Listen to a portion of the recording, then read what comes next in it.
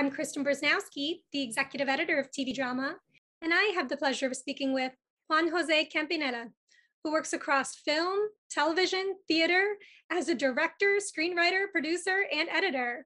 What does the overall deal with VIS mean for you? What's the support it provides? It was great. We are really having a great relationship. We get along beautifully, creatively. The work on the Los Enviados, the Envoys, the first season was our first, was the first show that we actually did. We actually made. We talked about, we developed other stuff, but and it was wonderful. It was wonderful. It was a very respectful. The creative teams is great. The leadership by JC Acosta is, it's really, he's a very sweet kind of leader. He you really wanted to do good for him, and it's really great. Same with Federico Cuervo, which is the I don't know the exact title, but he's the head of our territory, and with the whole team, it's been really great. I think that the Envoys was very rich. Sometimes, the cliche is that the creators and the network, are always butting heads, and it was not the case here. It was really very fruitful, and hopefully it will be like that. Now, as to what it means to me, having a home, it's very hard for me to go around pitching projects and stuff like that. I don't like it. I hate that part of the process. And having people that are friends that I'm saying, look, I have this idea. What do you think about this? And we talk about it over a cup of coffee and not an official pitch, which it's so nerve-wracking. It's wonderful for me. It's really wonderful. It makes a huge difference. What are the types of stories or projects that you'd like to undertake with this VIS support? I always tend, I like many things as a filmmaker. I like many things. I like many genres, but there's always in the stuff that we do, there's always the presence, even in a show like Los Enviados, like the Envoys, which is a sort of mystical thriller, you could call it. We try to have a lot of, or we don't try to have it just comes out naturally. A lot of humor and humanity. There are always a lot of human stories. So the genre, we use a genre. When we do genre, like like my movie, The Secret in the Rise. It's the genre is what gives you the motor, the story, the urgency, the sense of urgency that you want to keep watching, and the conflict and the cliffhangers and all that. But it's the container of a lot of human characters and human emotions. We never really let the genre overtake the human drama in the series, and that's basically a constant. Let's talk about the Envoys. What was the genesis of that series? It was in 2015. Look how long things take. On 2016, we finished doing a show for Telefe, which is the TV channel that VIS owns here in Argentina. And, we had a very good relationship. We wanted to move forward. And Emmanuel Diez, one of the writers, created this idea. It's his idea. He presented it to us. We developed it in-house over a couple of years.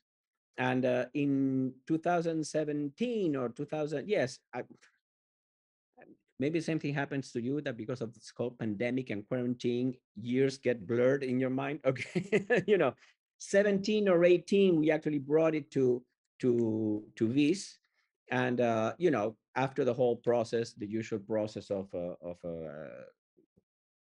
the path to green light, it actually happened, and quarantine happened, and all those things got delayed for a year and all that, and so finally we did it.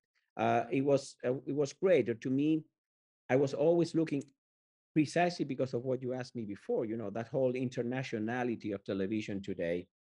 It used to be that I only thought in Argentine terms.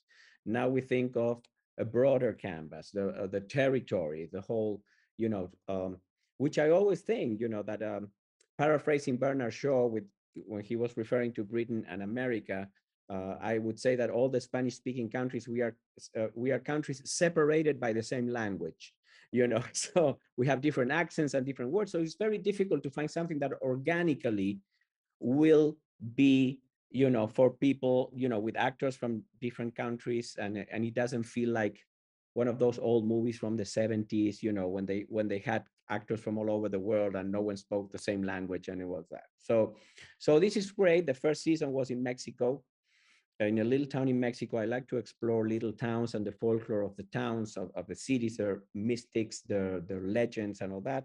And the second season will be in Spain, in a small town in Spain, in Galicia, where our heroes, go to find the truth behind another supposed miracle. It had the strongest acquisition and streaming performance across all original international titles to debut on Paramount Plus US. What does that say to you about what audiences are looking for? It has always been a problem for me, and I try not to think about a target. I don't. I think that when you start doing something for a target, um, it's not um, what you do. It doesn't come from inside, and you're sort of playing it by ear, doing what you suppose that someone else will like, and many times that leads to failure. So I would say that always, everything I do, the target is me. So the target is an Argentine guy, 62 years old, who has lost his hair. That's to me the target of the show. you know so I think that the attraction of it is great performances. The actors are phenomenal. A storyline, that is well dosified with suspense and cliffhanger. It's sort of it's original because it's not a horror movie. There are no ghosts or stuff. It plays in that gray area of the mind, that parapsychology. But it also has that distinctive element of humor, and the two guys are very funny, and humanity. So it's strange to find that mix. You mentioned shooting in Spain. What else can you tell us that's in store for season 2, just broadly in terms of themes you'd like to explore, characters that deserve digging in a little bit deeper? Yes. Okay. Well, yes, we are going to, the character of the nun, Emilia, it now has a bigger role, thanks to the things that she did in the first season, and she will be almost like a third person in the team. And the case, they go to a small town in Spain because a friend, they actually, the priest who protected one of our leads when he was a teenager and he was in trouble, it's more of a favor. It's more of a personal favor to him.